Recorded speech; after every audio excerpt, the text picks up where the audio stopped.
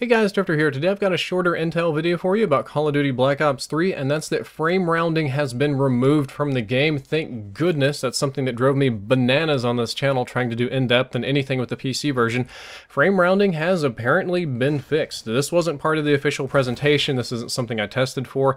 I just got a chance to talk to people, and I was talking about weapon balance with regards to this little engine quirk, and it was like, oh yeah, we got rid of that. That's done for. We don't have to worry about that anymore. I'll give you a quick TLDR for those of you that don't know what it is. Basically, the Call of Duty's base engine is a frame rendered of the game. It renders frames, and that's frames per second. Kind of like in our physical universe, we have base units like gravity or time or electricity. The Call of Duty engine kind of measures everything based on frames. So higher frames per second or lower frames per second can make your guns shoot faster, can make you jump higher or lower, run different speeds. On consoles, where the games are primarily played, it's locked at 16. It doesn't really make any difference.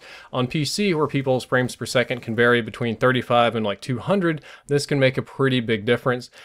This shows up as a pretty big problem for weapon balancing. Sometimes they code a gun to shoot at like 850 rounds per minute or something like that, but due to frame rounding, it's going to drop down to 780 and it's going to perform differently than intended, which is kind of annoying. But that is gone in Black Ops 3. That has been completely removed or fixed or supposedly removed. I didn't get to test for it, but I'll take their word for it. That means no more weird balancing issues due to this. The guns are going to perform exactly and balance exactly how they're supposed to be. We don't have inconsistent rates of fire, because with frame rounding, if your FPS varied even sometimes a couple, like for 58 to like 61 or 2, your gun could accelerate and then decelerate or fire off frames and do weird stuff like that. That's gone. And we also won't have useless rapid fire attachments. The rapid fire attachment would be of varying degrees of usefulness depending on how the rounding was work. Now it's going to be a flat usefulness across the board, which is a good thing, and it's going to be way easier to balance the game for guns, for performance and everything, and I'm really happy that it's been fixed. This is really good. It's good news for me. I don't have to worry with it.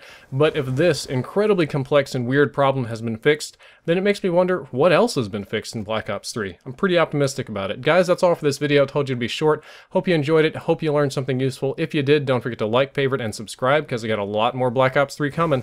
Drifter out.